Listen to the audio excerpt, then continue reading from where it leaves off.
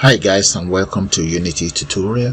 This tutorial I'm going to show you guys how to use the new Unity starter asset. The whole asset was actually downloaded from the asset store, so I'm going to show you guys how to download it and where to get the asset store and so on. But for now, let's just go into Unity and we start a new project together. As you can see, you can even enhance it, do whatever you like with it, like I have just added or created some trees and added some boxes there. As you can see, the camera is actually following it around to wherever it goes. So let's go into Unity now and have a go at it. Okay guys, I'm going to start a new project entirely, and I'm just going to call it third person. There we go. I'm now going to click on create. Okay guys, my development environment is ready. To get hold of the starter asset, I'm going to go straight into window menu here and let's select asset store. In the asset store, the reason why I'm showing you guys that is you can always search for that for those of you that don't have an account. So make sure you create your own account. Without your account, you won't be able to get the asset straight into your own asset. So all you then need to do here is just need to add starter asset, and once the starter asset open up, that is it right here, you can either download this very one, and that is for the third person, or you can download first person starter asset here, this very one here. It's actually free. Once you click on it, you'll be asked to upload it into your own asset, or if you want Unity to open it up.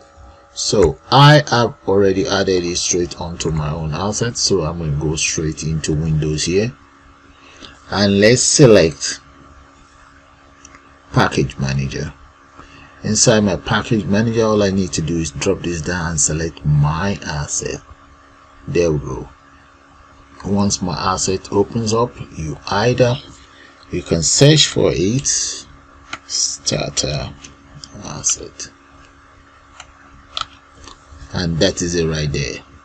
Okay, if you don't want to search for it, you can just scroll down and look for it. So that is the starter assets there.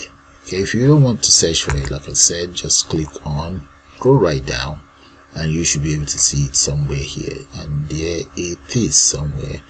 I'm not going to be using the first person, I'm going to be using the third person.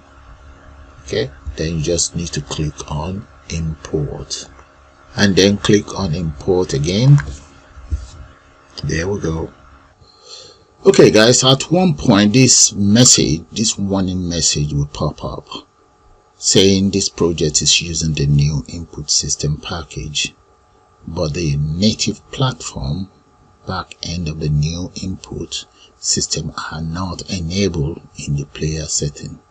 This means that no input from the native device will come through. So all you then need to do is just click on yes, and the system will continue importing or downloading the starter asset.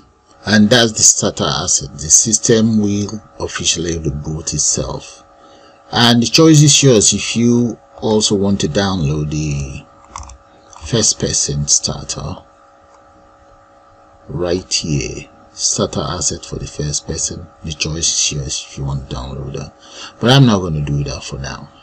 So let's exit out and right click and close this asset store. Close.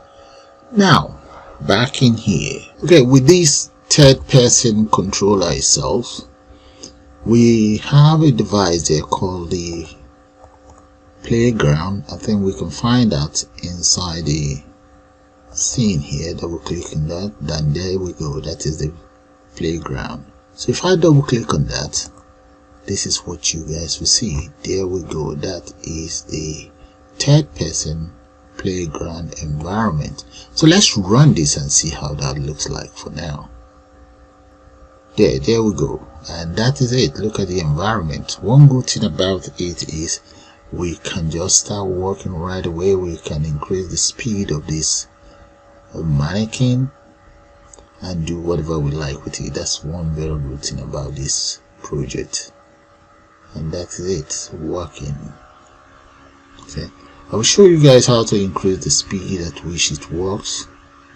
There we go. Look at it going up the stairs as well.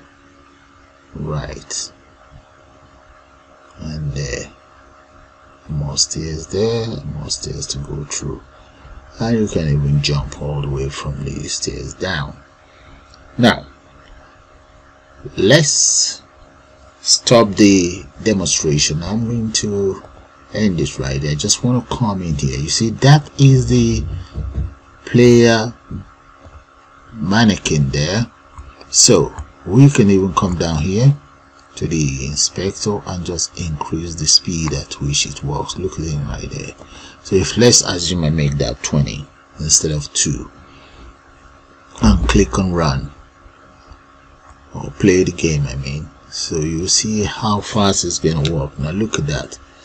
You see, as you can see, it cannot go through the wall because collider added to it. Alright, let's bring it back home there. So what I'm going to do now is I'm just going to enhance the whole appearance of this player ground, and before then I will reduce the speed to 2 to enhance the appearance of the player ground. What I'll do is I'm just going to come right here, you see, inside my hierarchy, right click on the hierarchy, and let's select, oh, we need trees. Oh, before that, let me get hold of some asset. I'm going to need leaves back, and I will also like to change the sky, so I'm going to need some other asset. Let's go back in here. I'm going to go to Windows, and right here select Package Manager, and what I'm now looking for is the all sky box. I already have that, so there we go. That is it right there, all sky free. So I'm going to download that and get back to you guys. Okay guys, I'm finished importing the asset that I need. All sky free is right there, and the leaves and the back of the tree. So with the all sky free, that's very easy. We can even take care of that right now. So let's go straight into Windows, and we select, what I'm just trying to do with that is to change the background, you know, to change the sky. Okay, that's what I'm trying to do right now. So let's do that. So let's go straight to Windows, and we select rendering. In there we select lighting, and right here in this dialog box I am going to change it to environment, and you see where we have a skybox material. I'm going to change that. Let's click on that, and let's look for a very nice sky. This looks good, and let's see, there's more coming out. There's another one here. There's this one here, something, let's say epic blue, something like that. I'm just gonna click on that. Yeah, select that, that's fine. Or maybe this. Let's try this first and see how that's gonna look like. If we don't like it, we can always change it. Right, I have selected one. Let's see how that's gonna look like. That is it right there. Okay, that is it. It's not too bad. That's alright anyway. But if you want to change it, all you just need to do is to go back there and select another one. So let's select another one. Stop running it. Come right here, go to Windows again, and we just go to rendering, lightning, and I'm going to grab hold of this one. Yeah, look at that. That looks much better. To me, that looks much better. I like that. Okay, the next thing we want to do now is let's add some trees. Alright, to add these trees, what we need to do is I'm going to right click on the hierarchy here, and let's select 3D, and right there, that's the tree. Click on tree, and the tree, there we go, the tree is there somewhere. Okay, so that is the tree there. So let's zoom a little bit so that we can see the tree. That is it. I'm just going to push it out. Okay, so let's do one thing here. Okay, here, those are the properties of the trees. The choice is yours if you want to increase the size or decrease the size of the tree. So you can just do that right away if you want. Just going to make that 0.5 and 0.5. That is it right there. Okay, so right here, make sure the tree is selected, and come right here and select branches. That's the branch there.